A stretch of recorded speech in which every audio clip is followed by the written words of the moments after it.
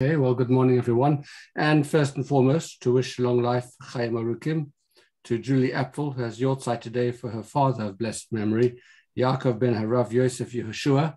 And of course, as always, Julie is in Shul to say Kaddish and to honor his memory and to perpetuate his memory as well. So Julie, wish you long life. Coming back to our Mishnah and Rebbe's statement that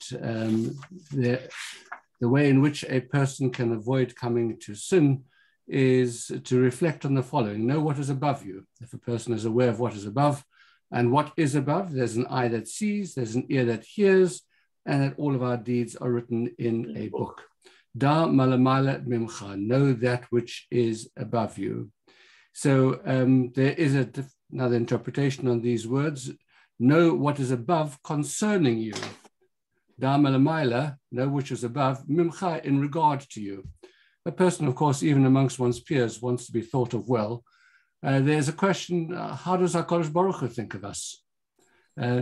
So know, be aware of how HaKadosh Baruch Hu would consider you in terms of looking at your life, looking at your performance. And if you think about it that way, and you're aware that you want to make a good impression, that you'd like HaKadosh Baruch Hu to think favorably about you, and to think, yes, this person is doing exactly what he was created, he or she was created to do, that can make a very big difference to one in guiding one's actions. The Baal Shem Tov was the master of the comma, and with a single punctuation mark, he could completely and totally change the meaning of a verse. And this is one instance in which he did that.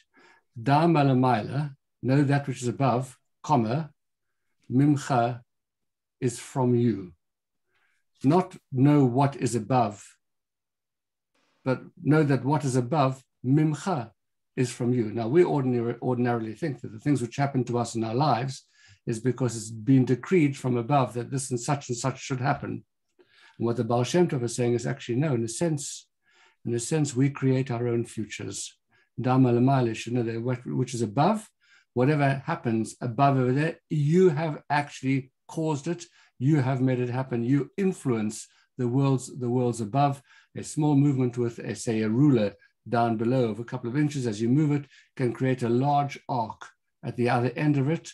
And so too, a small action over here can have a big impact upon the worlds above, and know that that which happens in the worlds above is actually caused by you.